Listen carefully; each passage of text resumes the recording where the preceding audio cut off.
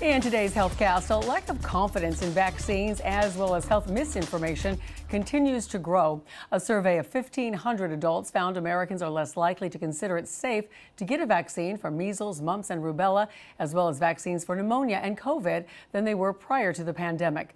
The share of adults who don't think approved vaccines are safe has nearly doubled since April of 2021, increasing from 9 all the way to 16%. And the director of this study says the rhetoric surrounding COVID vaccination increased acceptance of misinformation as well as a decreased confidence in vaccines. Obamacare and the signups hitting a record 21.3 million in 2024. That's an increase of nearly 5 million people from last year now enrolling for the Affordable Care Act coverage. Several states, including many led by Republicans like West Virginia and Louisiana, saw a massive jump in signups. The increase comes as the landmark health care reform law's future once again becomes a presidential campaign talking point. And the American Lung Association calling out the Biden administration for dragging its feet on a proposed ban on menthol cigarettes and cigars. A report released today says failing to finalize that menthol ban will result in more death and more disease caused by smoking, especially among black smokers, who are disproportionately more likely to smoke menthols.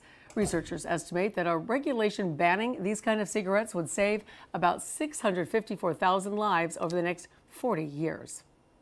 And it's that time of the year again. Lace up your gym shoes and get ready for the 2024 South Florida Marfan Walk. And it's an effort to raise money for research into this relatively rare but potentially deadly genetic condition that affects the heart. Marfan syndrome was something that we started to develop a genetic test for, and now we know what it is. And there's a constellation of symptoms.